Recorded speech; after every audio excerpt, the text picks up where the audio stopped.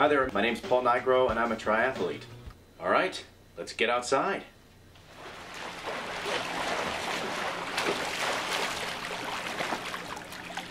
Okay, so the first leg of a triathlon, of course, is the swimming.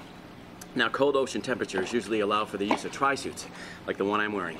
Some folks like to brave it in just their bathing suit, but I'm no polar bear, so I'm sticking with this.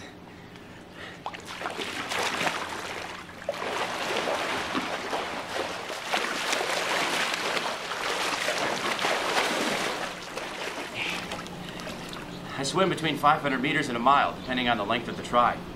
Now, transitioning out of this and into the biking can make or break a good finish time.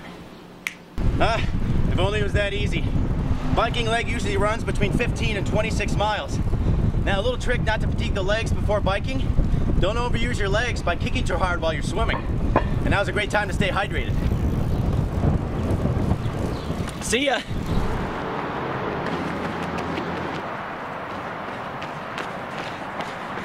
This is my favorite part of a triathlon, running. And not just because we're near the end.